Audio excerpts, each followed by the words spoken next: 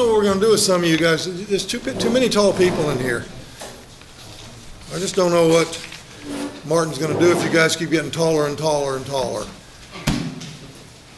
It was bad enough when it was just me. Well, here we are, and the title of this message tonight is, I've Got Confidence. Like we sang about a minute ago, we are in Philippians chapter 1.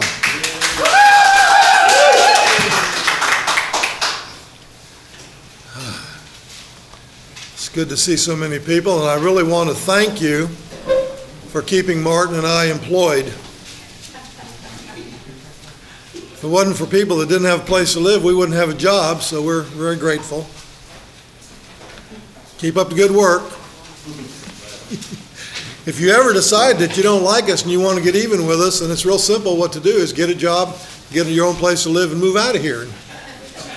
It'll hurt us. We'll have to take half a baby aspirin to get to sleep at night. Chapter 1 of Philippians. I've got confidence. Paul and Timotheus, the servants of Jesus Christ, to all the saints in Christ Jesus which are at Philippi with the bishops and the deacons. Grace be unto you and peace from God our Father and from the Lord Jesus Christ. I thank my God upon every remembrance of you, always in every prayer of mine for you all, making requests with joy, for your fellowship in the gospel from the first day until now.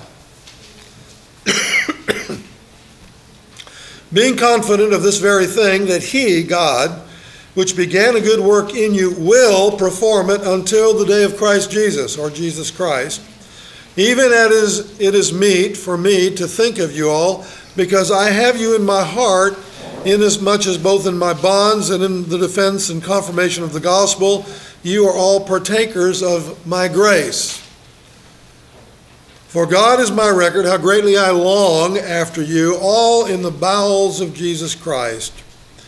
And this I pray, that your love may abound yet more and more in knowledge and in all judgment, that you may approve things that are excellent, that you may be sincere and without offense or without sin till the day of Christ, being filled with the fruits of righteousness which are by Jesus Christ unto the glory and praise of God.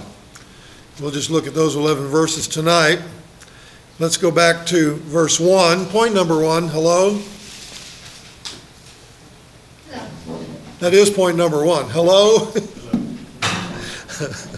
I did that Sunday morning and people looked up and said, what? Hello? Hello? Hi, how are you? I'm wonderful. Paul writes this letter, first of all, to the people at Philippi. He calls them saints. That word kind of bothers some people. All it simply means is Christians, those that are set apart because of the grace of God that's been bestowed upon them. We are all saints. We grew up Catholic and we had little statues. Then I found out that wasn't what God had in mind. The word saint is the same word, or comes from the same root word we get our word sanctified from. So you could call me Saint June. Don't do it in public, though. I'm not going to start calling my wife Saint Nancy anytime soon. But technically, that's true. We are saints, but that's just regular people. I was watching Bill Cosby. St. Bill Cosby is my favorite hero. And on the very first episode, I've watched the series over and over and over. The very first episode, he was having trouble with Theo. Theo was getting bad grades, and he wasn't going to school like he was supposed to. And anyway, Bill got hot, and he was talking to him. He says, well, what's going to happen to you? Don't you want to go to college? Don't you want to get a good job? And Theo says, I just want to be regular people. Regular people. Well, that's what saints are. We're a regular people, just the masses of the church, the Christians. And when I say Christians, I don't mean everybody that calls themselves a Christian or every church. I'm talking about people who really know Christ. Every denomination, I've preached to 9 of them in my lifetime so far, and in every denomination I've found some Christians, and I found a lot of people that were not Christians. And it's really kind of sad. I found a lot of preachers that are not Christians. You don't have to be a Christian to be a preacher. All you got to do is read this book and stick with it, kind of, sort of. Of course, a lot of them don't even do that. They make stuff up. And then he says, and the bishops and the deacons, they're kind of special. Now, in the Baptist church, where I was ordained, we don't have bishops, but in the Methodist church, Episcopal church, the Catholic church, they have bishops, You can use that word if you want to. We don't use it. We don't like titles very much. We have deacons, but the deacons don't even know what that means. The word deacon means servant. Don't tell them, they'll get upset. Because they think deacon means boss. They want to run the show. And really, the deacon is supposed to be out there ministering to people, meeting their needs, and then bringing the things that are too hard for him to the pastor. And if the church functioned that way properly, you could have a really great church, but most of them don't, because the deacons don't do nothing except get a title and vote on things. In the early church, they didn't vote on anything. That's one reason I like being here at GODTEL for 40 years now, because nobody gets to vote. I mean, you can't get rid of me. I'll be here after you're gone. There's been people who tried to get rid of me. Our board of directors didn't want to get it. I offered to give them my job. They wouldn't take it. Martin didn't want it. I said, Martin, you can have my job. He didn't want my job. Of course, Martin's got a good boss because I don't ever tell him nothing. Martin likes it that way, I can tell. As long as he stays in the parameters that we have, as long as I stay in those parameters, nobody tells us anything, and that's good. It's kind of a neat place to be. In verse 2, he talks about grace. Grace is G-R-A-C-E, God's riches at Christ's expense. Christ paid for everything that you're supposed to have: victory, being triumphant in your life, peace in your heart, contentment, joy, all those things. Christ paid for those, and when you become a Christian, they belong to you. Now, I'm going to deal with this issue in just a moment, but I want to say right here, if you are one of those people who believes that you can lose your salvation, you will never have peace in your heart, because you'll always be worried about that one thing you might do right before you die and end up in hell. Now, folks, Jesus paid the penalty for your sin long before you got here. And you need to understand the peace that he is giving us is the quality of peace that allows us to trust him. You are not going to ever be perfect until you're dead. And that's only if you get into heaven. If you go to hell, you'll still be imperfect. This peace comes from God the Father and, of course, the Lord Jesus Christ. We'll talk more about that in a minute. But you need to understand what I'm talking about. People who, and there are churches where people are trying to earn their salvation, they're trying to work their way. Salvation is totally of God. It has nothing to do with you except for the choice you make to trust him. But if you really trust him, if Jesus really comes into your heart, he will change you. He won't let you get away with nothing. These people that just do any old thing they want to, I know right away they don't know Jesus. He says, I thank God when I think of you. The reason he says that is because these are people that he had originally planted the seeds of salvation, led them to the Lord. He was the author of their church. He started it. And he was feeling such great joy because these people here at Philippi were actually doing what they were supposed to do. That's kind of nice once in a while. That's why I've been so excited about Jonathan Moore. As some of you don't know Jonathan Moore, he stayed here for a while. He was here and he was crazy. He was a Burke Center patient on medication, and when we finally got him out of here, he was running down the street naked, and 5 police officers had to bring him down. He only weighs 130 pounds. One of them one police officer got his face all messed up. They tasered him twice and couldn't stop him because of those drugs. Well, after he got out of jail, I took him up to the Nacogdoches mission. We had discussions. He decided he did not want to be on medication anymore. I encouraged him to get off of every medication he had. He got off those medications. After about 2 months up there, he became a Christian. I had the privilege of baptizing him. And then, man, this guy got on fire for Jesus. He just fell in love with Jesus. And this guy would go up and down the street. He didn't want to talk to nobody about anything but Jesus. And he had ways of drawing attention to himself at his job, so people would come and ask him questions. And it was always turned back around about Jesus. And he would tell people, he'd say, man, GODTEL saved my life. Well, that's not true. We didn't save his life. Jesus saved his life. We just introduced him to Christ. Well, a few weeks ago, he called me up. Of course, this has been now a year and a half. And he's been walking with the Lord, doing great, got a job, got an apartment, doing really good. And he called me up and he says, Brother June, he says, God has told me to go to Baltimore. This is back when they're having all those riots and everything. And I said, Jonathan, are you sure? He said, I'm positive. So he told his boss he was going to Baltimore, and they liked him. They said, you can have your job back whenever you come back. And he found somebody to take over the lease on his apartment. And I told him, I said, Jonathan, you might get shot tomorrow, but if God told you to go, then go. And he went. And he's been up there now for about, 4 weeks, 4 or 5 weeks. And he's been witnessing people. He used to have a job. You've seen the signs like over here at Liberty Tax Office. They've got somebody standing out there wearing that Liberty suit and dangling that sign. And some of the restaurants do that. Well, Jonathan had a job like that at Bull Burritos in Nacogdoches. And he would put this Christian music in his head and dance up and down the street with his sign. He ended up on YouTube and people handing him money. And I mean, it was crazy what was going on. But anyway, after he left there and went to Baltimore, he went and had himself a sign made up about Jesus. And this is what he does. He goes up and down in the worst part of town. He just dancing to the music in his headphones and waving that sign. And people think he's a nut, so they come up and talk to him. And then he gets to tell them about Jesus. They say, this is how the conversation starts. Why are you always so happy? Every time we see you, you got a smile on your face. And then he starts telling them how Jesus changed his life, what he was like before. And I get excited about him, just like Paul was excited about these people. And I get excited and I say, oh God, that we could have a few more Jonathans, just a few more. And it really reminded me somewhat of myself when I first came to East Texas after I got saved, after I became a Christian, because I used to go up and down the streets preaching to everybody. Anybody that was stopped 5 seconds, we'd talk to them, hand out gospel tracts. Just, we enjoyed doing that. Of course, now I don't have to because God brings you to me. God knew I'd get old and couldn't dance up and down the street anymore, so puts us over here, and that's good. Point number 2 now is always.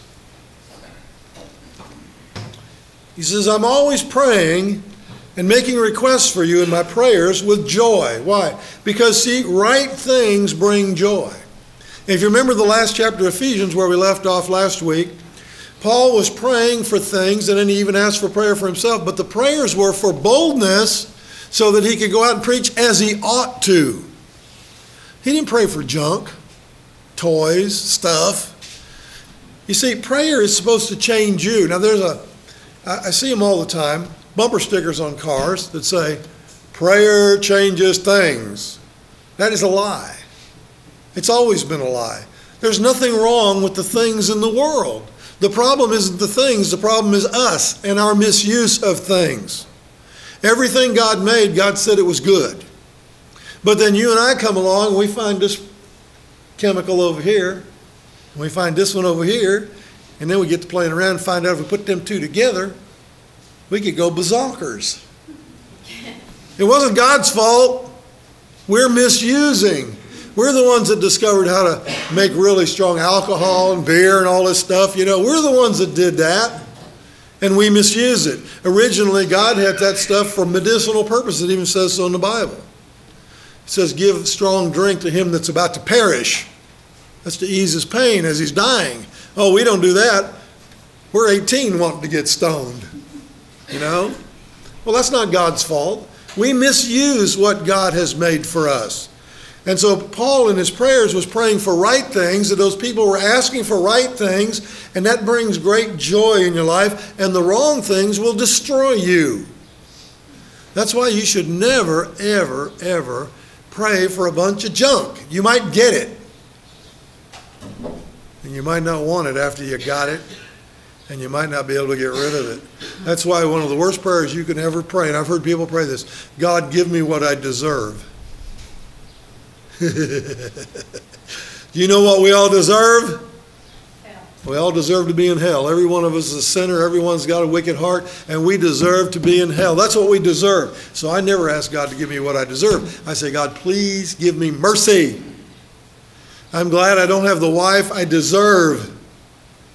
I already know what she'd be like. She'd be 6'5", weigh 245, and have a rolling pin about that big to keep me in line.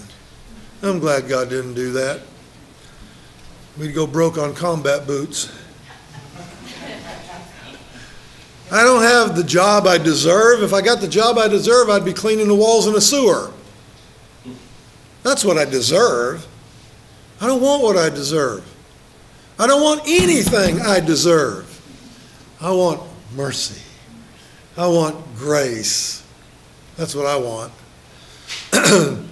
But some people are so ignorant. Oh, Brother June, I'm just praying God will give me what I deserve. Don't do that. The other thing he says we enjoy fellowship. It's hard to have, if you're a Christian, if you're a real Christian, it's hard to have fellowship with anybody that's not a real Christian. You don't have anything in common. What do you talk about? Football? I can't stand sports. Royce, who runs our Nacogdoches mission, he's a fine guy, and Mike, and some of the other guys that work for me. But every time I come in there when it's sports season, that's all they ever talk about. And I'm over there going, you know, man, if I was sitting in the bleachers of a football game with a rifle, I couldn't wait for one of those Hail Mary passes so I could see if I could shoot that ball. Basketball, I figured that game out a long time ago. You want to end the game quick, sew up the nets. First one puts one in, game over. We could all go home. And golf?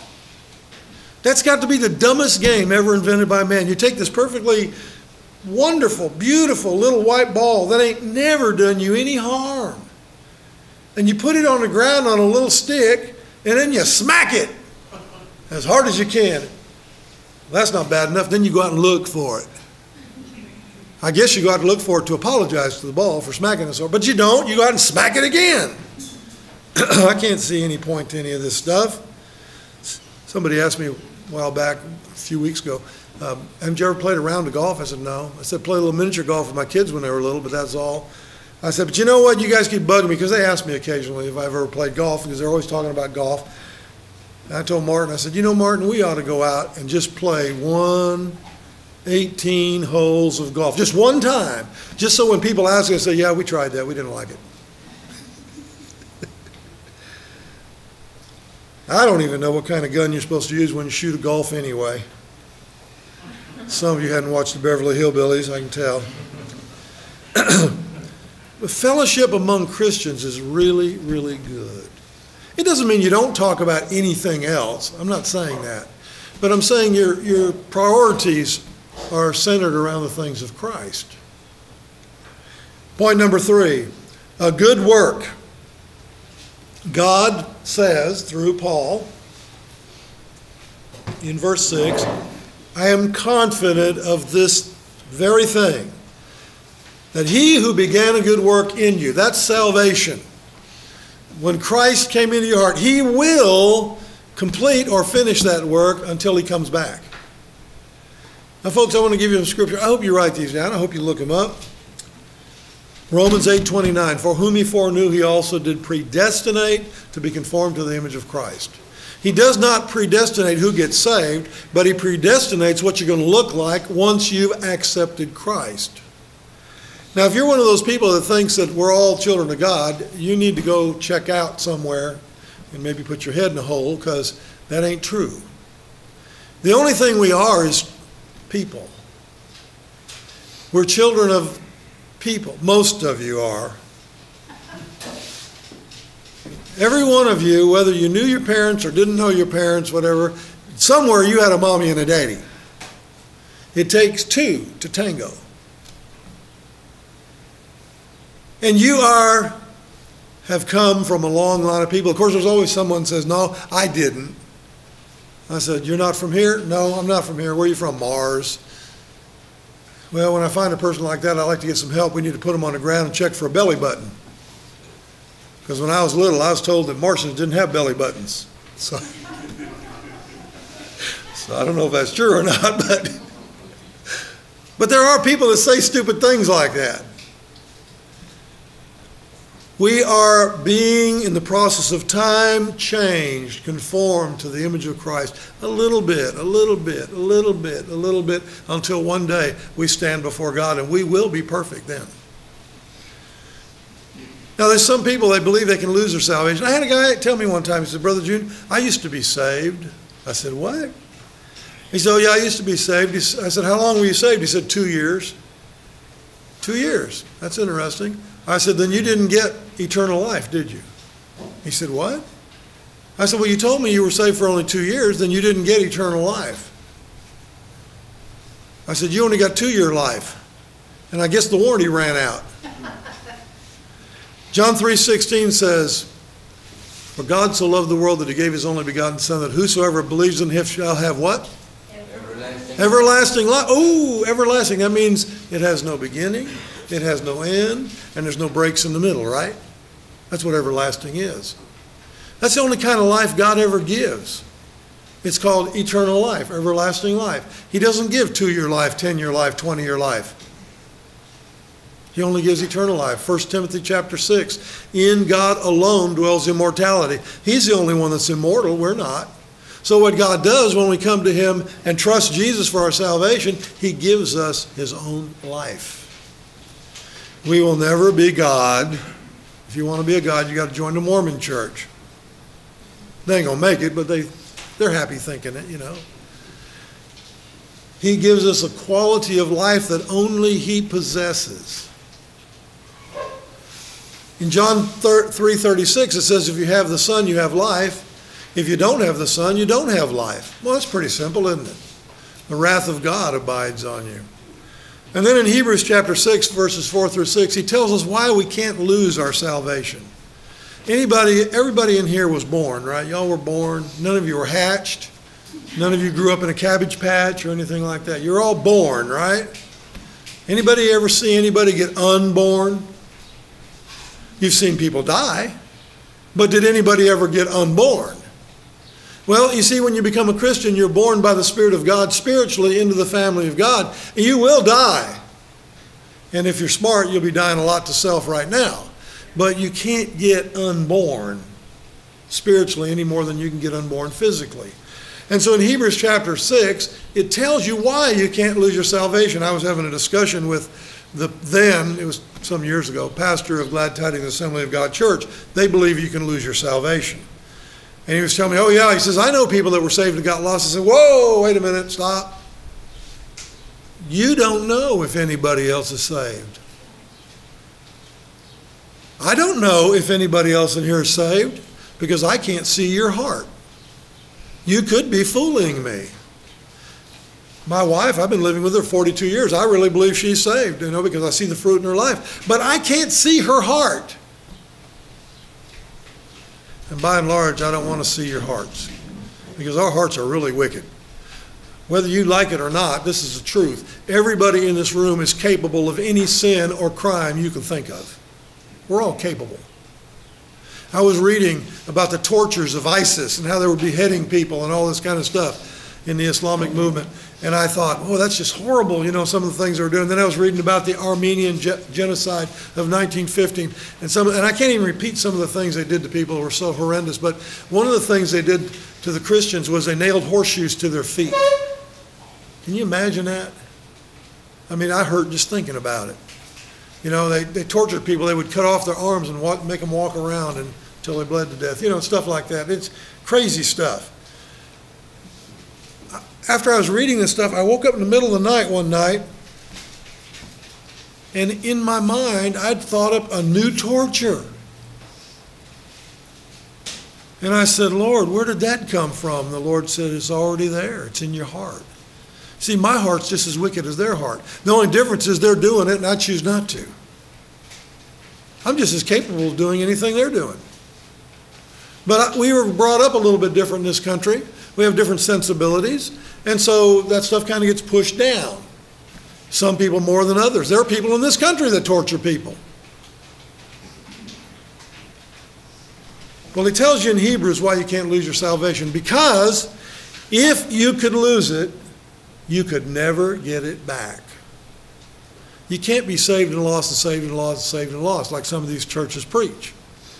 Because in order to get saved after you were saved and then got lost, Jesus would have to die again for you, and he's not going to do it. He paid the price once for all. That's it. He's not going to do it. You ought to read those verses sometime very carefully. Paul believed those people were saved and that they had been partakers of the same grace, that's verse 7, that he was a partaker of. Because you see, the same grace that saved Paul, the same grace that saved Billy Graham, is the same grace that saves me or you. There's no different grace for different people. It's the same. And it's infinite. He has enough grace to save everybody. John 3:16 is enough Bible to save the whole world. But most people aren't going to listen to it because people want to do what they want to do. So what do we have? We have people in the world today that teach things in schools that they shouldn't because they don't want to let God in the school. So we kick God out of the school and tell the little kids, you can't pray in here. Don't you tell them kids they can pray. We might warp their personalities or something. But we can teach them a lie, that they came from a single-cell organism that evolved in a piece of slime pond. We can tell them that. None of it makes any sense. By the way, you need to understand, I've written 2 books on creation and evolution, and I want you to understand that in my research I found out that there is absolutely no proof for evolution. None, anywhere. They made it up. And the people that made it up even know they made it up, and even the scientists, recently there was I say recently, it's been a couple of years now, they had a meeting of scientists, 2,000 scientists, all PhDs, top men in their fields. The moderator stood up, and I mentioned this once before, but I'll mention it again. He stood up and he said, I want somebody, anybody in this audience to stand up and tell us one thing that we absolutely know for sure about evolution. And there was dead silence. And finally, one man raised his hand. They passed him the microphone, and he said, I know one thing absolutely that's true about evolution. We should not teach it in high school. Another man said, very famous, it was Huxley, I believe it was, Darwin's bulldog. He said, no, it wasn't Huxley, it was somebody. But anyway, it was one of those top guys. He said, the reason we believe in evolution, or we leapt at it, as he said, is because to believe in God interferes with our sexual mores. In case you don't know what that means, it means if we believe in God, we're accountable to God, and we can't do what we want to do, so we'll just say God doesn't exist. That way we can do what we want to do. There's nobody to answer to. I feel sorry for them kind of people on Judgment Day when they go, oops. You didn't know this, but I'm going to tell you, there is an eternal word. One word that is eternal, that lasts all through eternity. It's the word oops. And there are going to be a lot of people saying that when they see God who they didn't think exist. Oops. God says you're going to hell. Oops. I mean, what would you say? It's going to be kind of hard to argue with God, isn't it? Yeah. So Paul believed they were saved by that same grace. And folks, I want you to know that there is no proof in the fossil record that evolution ever occurred. There's all kinds of weird theories. Hoyle came up, he's a great British astronomer, with directed panspermia. This has a nice ring to it, doesn't it? Directed panspermia. That means that life was seeded on Earth by aliens. You chuckle, but you know there's PhDs out there who believe it. They believe that aliens came down here a long time ago and planted life on Earth. Well, that doesn't solve the problem. All that does is push it back. Where'd they come from? See, they didn't think that through. And if you say another race planted them, well, where'd they come from? You have the same problem. Because there's only 2 ways you could get here. Either you evolved from that slime in the pond, or God made you. There's no other way to get here. It's only 2 ways. Then there's things like Stephen Jay Gould came up with, punctuated equilibrium. I always like that one the best because, see, in the fossil record, what you find is stasis. That means everything stays the same. There's no proof that anything ever evolved into anything else. But Gould solved the problem this way. A dinosaur laid an egg. Out popped a dinosaur. Next generation, a dinosaur laid an egg and out popped a dinosaur. Next generation, a dinosaur lays an egg, out pops a dinosaur. Next generation, a dinosaur lays an egg, out pops a bird. He's a paleontologist from Harvard or something like that. He went to Harvard, I know that. He's a scientist, great man of science. And he comes up with that? Where's the proof of it? Well, see, that's the nice thing about his theory. You don't have to have any proof. Because it was a dinosaur egg, but a bird came out. The only problem with that is there are birds that are known, like Archaeopteryx protoavis from Texas, that were here before the dinosaurs went extinct, before any dinosaurs had time to evolve, before some of the dinosaurs even came, some people say, oh, but that was not really a bird. It must have been a dinosaur. Why? Had teeth. There are birds alive today that have teeth. Don't ever get bit by one, you'll know it. There's a lot of strange animals in the world. My wife and I are fond of looking at National Geographics about the animals. Some of the strangest creatures live on this planet you've ever seen. I'm glad they don't live here. Point number 4, long play LP. Do y'all remember LP records? 33 1/3 long playing records. By the way, in case you're interested, my very first album back in early 1980 was on vinyl. It was a record, I still have about 450 of them if anybody wants to buy one cheap. All you got to do is have you a very big boom box with a record player on it. God knows how I longed. That means he was desperate for those people to be in Christ. I was watching Star Trek one day. It was the one where the Klingons wanted to kill their chancellor, and so they got underneath the Enterprise, made it look like Enterprise fired on their ship. And Kirk and McCoy beamed over, and McCoy's trying to save the Chancellor's life. Chancellor dies, and they put Kirk and McCoy on trial, and they blame them for killing the Chancellor. And McCoy says, I wanted him to live. I was desperate for him to live. That's what Paul's saying here. He says, I was desperate for these people to be saved. I don't know that I've ever been desperate for anybody to be saved. I was desperate when I got saved. Well, I was real desperate. But for anybody else, I don't know. I pray that your love will grow in 2 things, knowledge and judgment.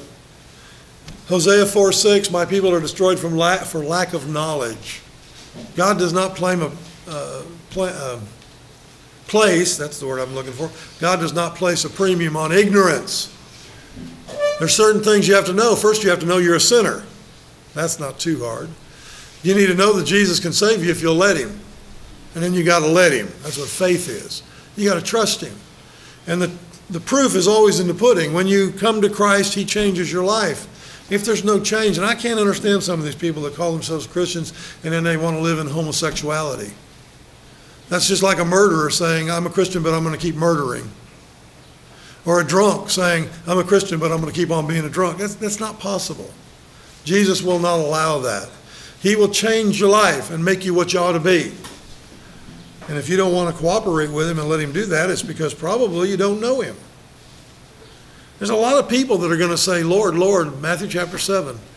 Lord, Lord, we prophesied in your name, we preached in your name, we did all this stuff, we even went down and worked at GODTEL, Doesn't matter. Jesus is going to look at those people and say, I don't know you, you sinners. Get away from me.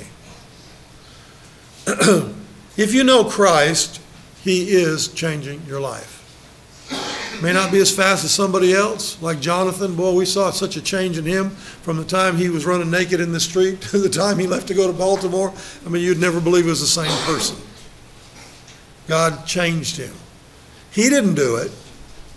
God did it. I didn't change me. I got an aunt that says, oh, June, we're so proud of you for pulling yourself up by your bootstraps. I said, Katie, I didn't do it. Jesus did it. I let Jesus in. He changed me. She has a problem with that. She's going to die. She's old, and she's an atheist. My mother was an atheist before she died. She died an atheist. That whole side of the family is like that. And judgment means where to place your love and how to use it. You see, I'm supposed to love you even if I don't like you. I don't like you. That makes it easy. I just got to love you. That means I got to treat you right. Doesn't mean I got to feel anything for you. I just got to treat you like I'm supposed to. It's all about choices. That's what really true love is. I get so irritated with these people. Their love's based on emotions and feelings, and what happens? Their marriage doesn't last 6 months. Nancy and I have been married for 42 years, not because of emotion, but because we both love the Lord and we obey him. And as we obey him, then he gives us a really good relationship. And now I won't even trade her for 2 mules and 40 acres. There was a time I might have, but not now. I'm going to keep her. I like to have fun. I sometimes look at my wife and say, honey, would you marry me again? Honey, you're doing so good, I think I'll keep you for at least another 3 months. To know what is the right thing and the wrong things to do with that love. A lot of people misplace it. You can help people and hurt people at the same time. You see, God said to love our neighbors, we love ourselves, and we got people on one side of the issue that love too much.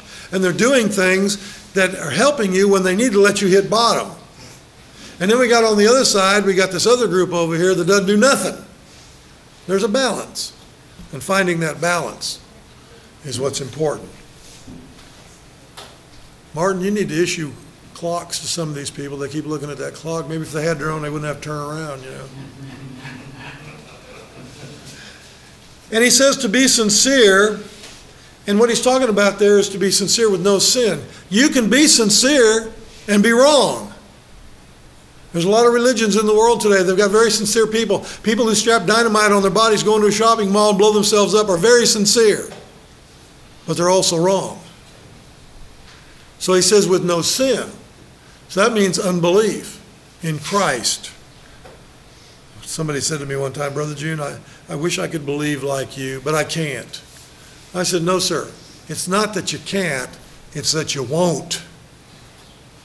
Folks, if I can believe what I'm telling you right here, anybody can believe it. It's a choice. When I came to know Christ in jail in 1971, I made a choice. And as I read the Word of God, I found out that my choice was well placed. And it was easier and easier to believe. But it started with a choice. I chose to believe. Somebody told Josh McDowell one day, they said, you Christians are all alike. You're all brainwashed. And Josh said, you're right. But at least we choose who washes our brains. We do. And lastly, he ends up by saying, filled with righteousness, that means right doing. Work done by Jesus in you. And this work of Christ in you will show God's glory and the praise of God. Not our praise, the praise of God. My great desire in life is to get out of here and to look at the Lord and have him say to me, well done. Now you can get to heaven with a full reward and hear him say, well done. If you're really a Christian, you can get to heaven with no reward and he'll say, well, you made it, barely, but you got here. Getting there is better than not. But I really personally would like to get there and hear him say, well done, thou good and faithful servant. So I try to obey him. I like to make my wife happy too. And if I make the Lord happy, I usually end up making her happy. And then she'll say to me one day, and she says this sometimes, well done. You did a good job. And sometimes when she says that, I feel like a 6-year-old. Because we do that to 6-year-olds. Good job. What'd they do? They made it to the bathroom without tinkling in their pants. Good job. They ate all their peas. Good job. Sometimes I feel like that, you know. But that's okay. I'd rather hear that than the other. If you are not a Christian, you need to understand you have got this lifetime to get this thing straightened out and to get into heaven. You need to call upon the name of the Lord while he is able to be found by you. Even though he's not lost, you are. And if you're a Christian, you need to understand that God wants to change you. And if you're really a Christian, he's going to finish this work he starts, but you can get there a lot quicker if you'll cooperate. And you can get there standing on your feet instead of get drug in. You will get in if you're really a Christian. And the only one that can answer that question is you. Father, we thank you for loving each one of us. We thank you for each one in this room. And we pray, Father, that they're listening with a spiritual ear, with their souls, and that they'll allow you to have your way in their lives. I know there's some here that claim to be Christians, and yet they won't even give up their cigarettes for you. And that amazes me. Because if they really love you, they'll be able to at least do that. And I run into others who say they love you, but they won't quit drinking when your word tells us not to be drunks. I run into other people who tell me they were Christians. They're living in adultery. I run into people with bad attitudes, but they say they're Christians. And I'm not talking about just a bad attitude now and then. We all get that. Some people just seem to have one all the time. We run into people that say they're Christians, but they want to live the gay lifestyle when your word says it's an abomination. It's amazing to me. Thieves, liars, and cheats. And yet, many of those people call themselves Christians. I wish that all the people that really weren't Christians would quit calling themselves Christians. They're not helping anybody. And they're not fooling you, that's for sure. They can fool me for a while, but they can't fool you at all. We thank you for the folks that help out around here. We're very grateful that they do that, because it's not something that they do to be thanked for. There's no thanks in sweeping the floor or doing the dishes. But they're all things that need to be done so we can exist here. And of course, we thank you for our staff. It's a hard job. Sometimes we feel like just throwing our hands up in the air and walking away and never coming back. But because we know what you want us to do, we keep coming back. And we thank you for that. We thank you for the salvation that Christ provided by paying the penalty for our sins on the cross, and for raising from the dead.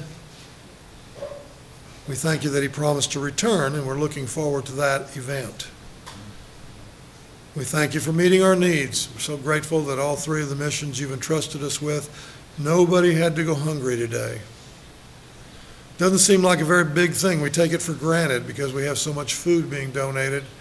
But I think back and remember the times when we didn't, and we just barely got by. We're so grateful that we have so much now.